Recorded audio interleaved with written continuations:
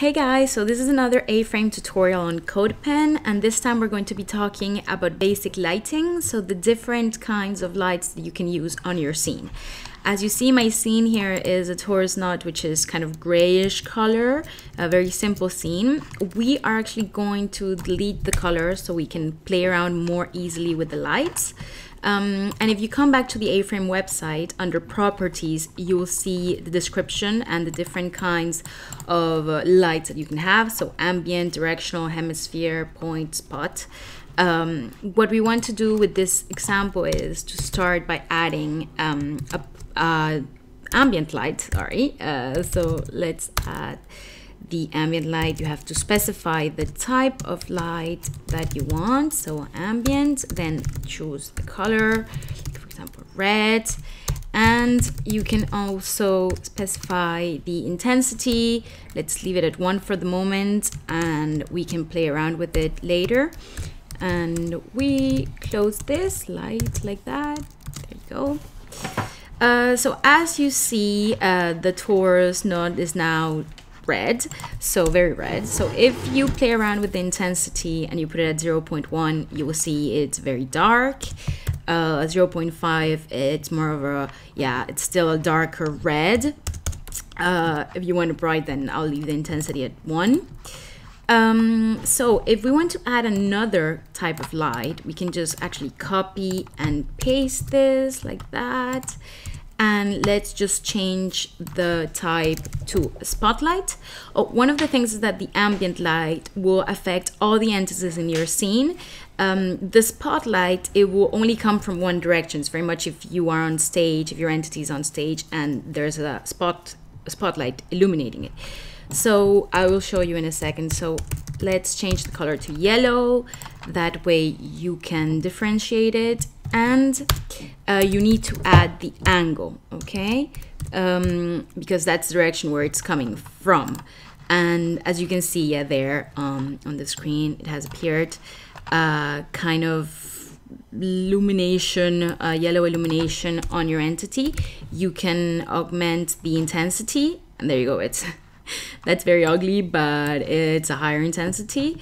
We can leave it, for example, at 5.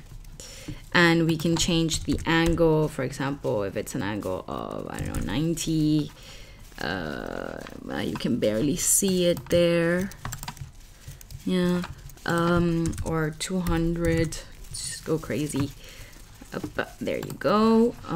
If you come back to the website, you can see here under spot all of the properties that you can add to the spotlight. Now that we've done that beautiful example, not really, let's take a look at the other kinds of lights that we can use. So if you come back to the A-frame website under A-light, you have the line here for a directional light. It's pretty simple. You copy and paste, or you can write it yourself. So let's just specify that it is a directional type of light. Color red, I've already used red, so let's make it a bluish color. And you guys will notice that this time they've added the position, so that is where you want your light to come from, of course. So you can see that on your x-axis you have -1, and on your y-axis you have 1. It really depends on you. This being a directional light, it's good to have it on the X and the Y axis. If you also come back to the website, you have a point light that you can add on top of your directional light. And you just copy and paste the line like that again. This time it's specified that it is a point light, and we don't want to use the same color because we want to differentiate it. So let's use the magenta color. And there you go, there you have it on the screen. You can actually play around with the position if you guys don't want it in the y-axis but on the x-axis, or if you want to put in a negative value like -5, so it just comes into the other way.